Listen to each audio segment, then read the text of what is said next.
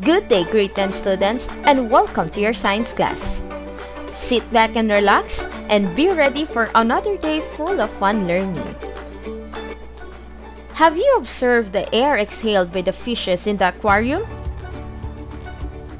It gets bigger and bigger as it rises because the pressure at the bottom of the aquarium is higher than the pressure near the surface. From this example, the variables present are the volume of the air exhaled by the fish and the pressure inside the aquarium.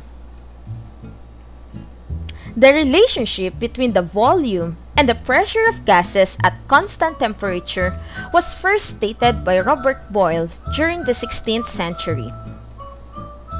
He performed an experiment wherein he trapped a fixed amount of air in the J-tube. He changed the pressure and controlled the temperature, and then he observed its effect to the volume of the air inside the J-tube. He found out that as the pressure is increased, the volume decreases. He finally concluded that the volume of a fixed amount of gas is inversely proportional to its pressure at constant temperature. Mathematically, we can express this relationship as V is inversely proportional to P at constant T and N, or simply PV is equals to K, where V is the volume, P is the pressure, T is for temperature, and N is for the amount of the gas. To understand Boyles Law, let's have this situation. From the initial setup, the initial volume is increasing as the initial pressure decreases at a constant temperature. Or simply, we can say that initial volume is inversely proportional to initial pressure. We can write it as P sub 1 V sub 1 equals K, or P1 V1 is equals to K. While in the final setup, you can see that the volume decreases as the pressure inside it increases at a constant temperature. We can write this as P2 V2 or P sub 2 V sub 2 is equals to K. Thus, we can express this as P1 V1 is equals to P2 V2. This is the general formula of Boyles Law. Now, let us apply the equation of Boyles Law. Let's have the problem number 1. The inflated balloon that slipped from the hand of Ren has a volume of 0.5 liter at sea level, that is 1 atmosphere, and it reaches a height of approximately 8 km, where the atmospheric pressure is approximately 0.33 atmosphere. Assuming that the temperature is constant, compute for the final volume of the balloon. By applying Boyles Law, can you predict what will happen to the final volume? Let us first write the given. The initial volume is 0.5 liter. The initial pressure is 1 atmosphere. The final pressure is 0.33 atmosphere. If the initial volume decreases, what do you think will happen with the final volume? So let's find for the final volume. To solve for V2 or final volume, divide both sides of the equation by P2. That would give us a rearranged formula of V2 is equals to V sub 1 times P sub 1 divided by P sub 2. By replacing the solution, V2 is equal to 0.5 liter times 1 atmosphere divided by 0.33 atmosphere.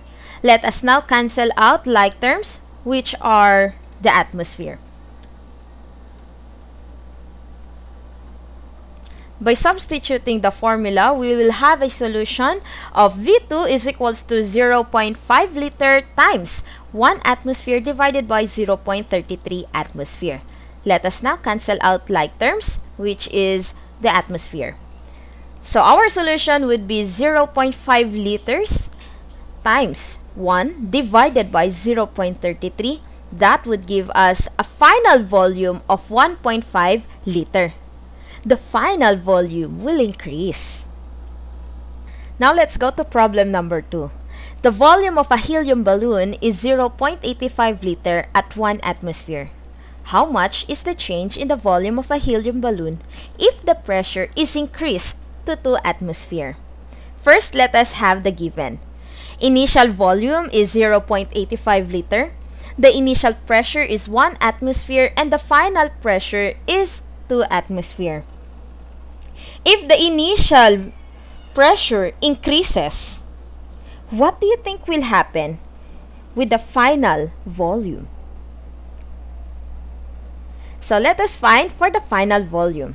To solve for V2 or final volume, divide both sides of the equation by P2. That would give us a final volume is equals to initial volume multiplied by initial pressure divided by the final pressure. By substituting the formula, we will have V2 is equals to 0.85 liters times 1 atmosphere divided by 2 atmosphere. Let us cancel out like terms, which is the atmosphere. 0.85 liter times 1 divided by 2, that would give us a final volume of negative 0.425 liters, or the final volume decreases. How about problem number 3? The gas in balloon has a volume of 0.6 liter at 101.325 kilopascal. The balloon is released into the atmosphere and the balloon expands to 1 liter without a change in temperature. What is the new pressure of the balloon? First, let us write the given. Initial volume is equals to 0.6 liter. Initial pressure is equals to 101.325 kilopascal. And the final volume is 1 liter. If the initial volume increases, what do you think will happen with the final pressure? To solve for P2 or final pressure, divide both sides of the equation by V2. That would give us a rearranged formula of final pressure is equals to the initial volume multiplied by the initial pressure divided by the final volume.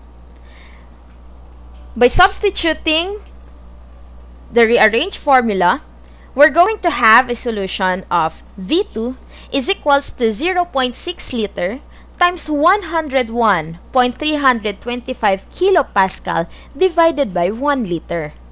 In this case, let us cancel out like term, which is the liter.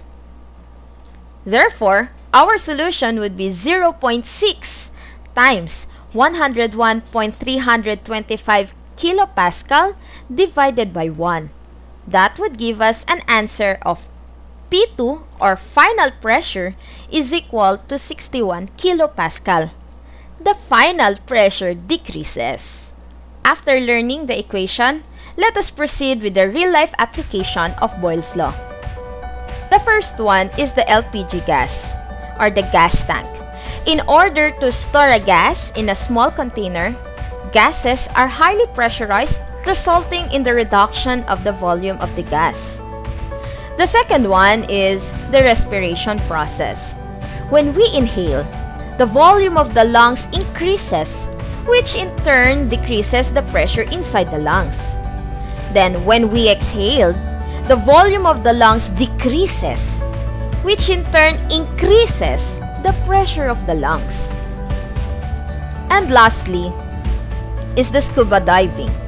The deeper a diver goes, the more the quantity of gas dissolves inside the blood of the diver. When he or she ascends, the dissolved gases start expanding since the pressure gets lower. And congratulations! You're able to compute for the equation of the Boyles Law and its real-life application. Thank you for listening. I hope you understand the lesson for today and you enjoyed our activity. Stay tuned for our next topic. Goodbye for now!